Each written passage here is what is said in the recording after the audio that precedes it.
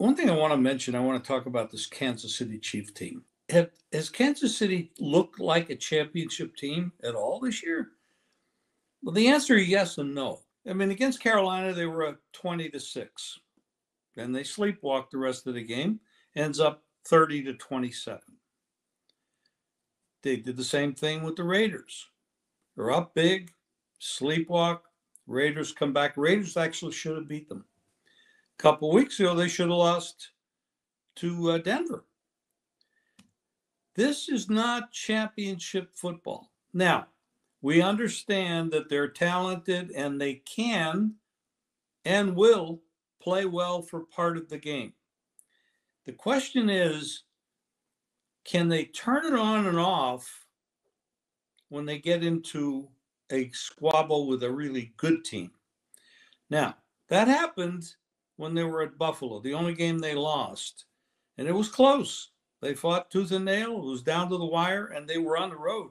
So we got to give them credit for that. They lost the game, but it was an amazing play by Josh Allen that actually tilted it over to the other side, and Buffalo wins.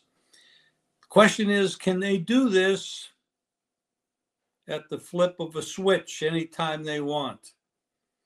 I kind of think they're putting themselves into a bad habit. They don't have to play a full game. What happens when they do have to play a full game? The talent is there. The coaching is there. We all know that.